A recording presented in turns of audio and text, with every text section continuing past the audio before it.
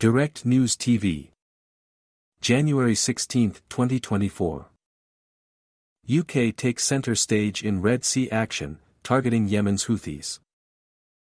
As an ally of Ukraine, the United Kingdom has been an outspoken opponent of Russian aggression and moved first to provide Ukraine with tanks and long-range missiles. As a participant in the multinational naval force working to neutralize the threat from Yemen-based Houthis to international shipping, it has raised its own military profile on the world stage.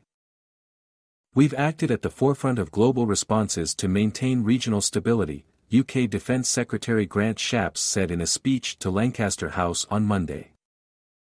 In October, after the Palestinian group Hamas attacked Israel, the UK was among the first countries to send a Royal Navy task group, Marines and surveillance planes off Israel. Last December, after Yemen-based Houthis attacked international shipping in support of Hamas, the UK joined the US to lead the multinational Operation Prosperity Guardian in the Red Sea. On Friday, that force struck Houthi military sites after the Houthis targeted HMS Diamond and US Navy vessels with 21 drones and missiles. The UK used 4 RAF Typhoon FGR-4S to drop paveway 4 guided bombs on 2 facilities, a site at Bonny used to launch reconnaissance and attack drones, and the airfield at Abs, used to launch cruise missiles and drones. Early indications are that the Houthis' ability to threaten merchant shipping has taken a blow, said the Ministry of Defence in a statement. The UK has been raising its military profile globally and its defence budget at home. Shapps said defence spending, already at £50 billion, $63 billion, this year, would rise to 2.5% of gross domestic product, GDP, as soon as possible, and he called on other NATO allies to follow suit. The justification for the Red Sea action has been to protect global trade. Some 15% of the world's marine traffic passes through the Bab al-Mandeb Strait, which separates the Indian Ocean from the Red Sea. From there it reaches Europe through the Suez Canal. Among the most affected are container ships, bringing manufactured products from China to the European market. When Maersk, the world's largest operator of container ships, said it was diverting its vessels around Africa on January 5, it prompted other shippers to do the same. The diversion adds about 10 days shipping time, increases costs, and could inflate prices. Maersk made its decision after Houthis attacked the Maersk Hangzhou on January 2. Oil tankers have been the other large category of ships affected, since they use Suez to bring Middle Eastern oil to European refineries. 1/3 of the world's oil is moved by Greek-owned ships. Greek tanker businesses have been monitoring the situation in the Red Sea for some time now, well before the most recent events, an advisor to a Greek tanker operator told Al Jazeera, preferring to remain anonymous. Incidents that were widely reported off Yemen in the last quarter of 2022 alerted everyone to the need to adopt a prudential stance. Not everyone in Europe has seen a similar need for the use of force. There's a wider question about the extent to which this was legal self-defense under Article 51 of the UN Charter, international relations professor at Pantheon University in Athens Angelos Sarigos told Al Jazeera.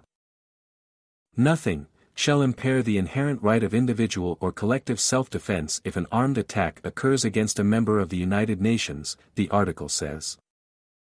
Italy is hiding behind the need for parliamentary approval of military force, said Sarigos. France and Spain are saying, "We don't want to solve this through force because that risks escalation," he said. "It is a huge problem, it is a consequence of other war outbreaks. I would not like to open a third front of war at this time," Italian Defense Minister Guido Crosetto told Reuters, in a reference to current conflicts in Ukraine and Gaza. Crosetto has also called on Ukraine to open negotiations with Russia. The risk of escalation is certainly present.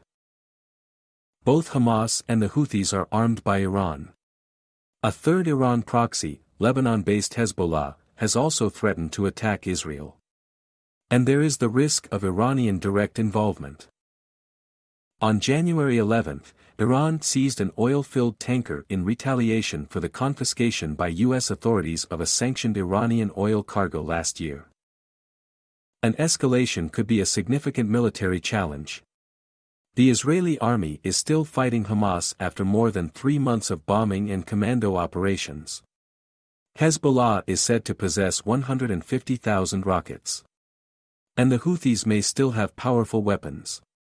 They attacked a US-owned ship 3 days after the punitive attacks by the US and UK.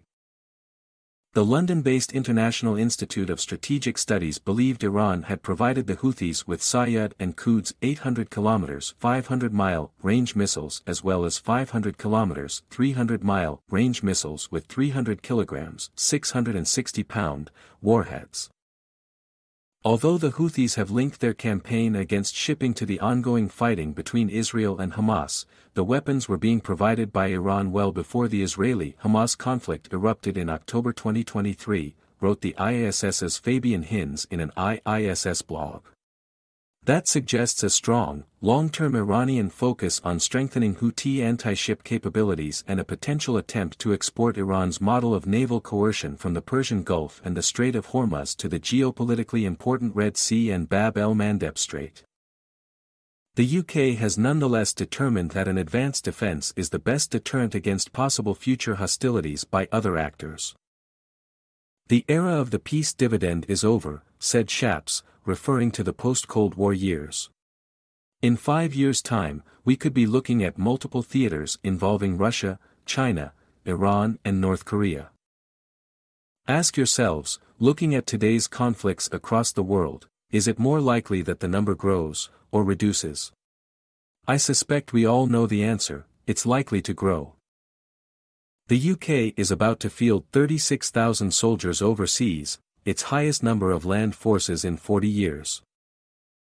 There may be other reasons, too, why the British government is putting itself front and center in the conflict. Britain considers that in the Middle East, it is still a great power. It is effectively saying, I need to maintain a presence there and keep an eye on events because I know the region well, said Sarigos. And the UK's governing Conservatives face a general election this year. Polls conducted by Ipsos and YouGov late last year found that only a quarter of Britons held a favourable view of Prime Minister Rishi Sunak, with more than half viewing him unfavourably. Whether the UK's action in the Red Sea proves as popular as its forceful stance in Ukraine remains to be seen. My name is Kingsley. Please like, share, subscribe and hit that notification bell so you can be the first to be notified whenever we post. You won't regret it.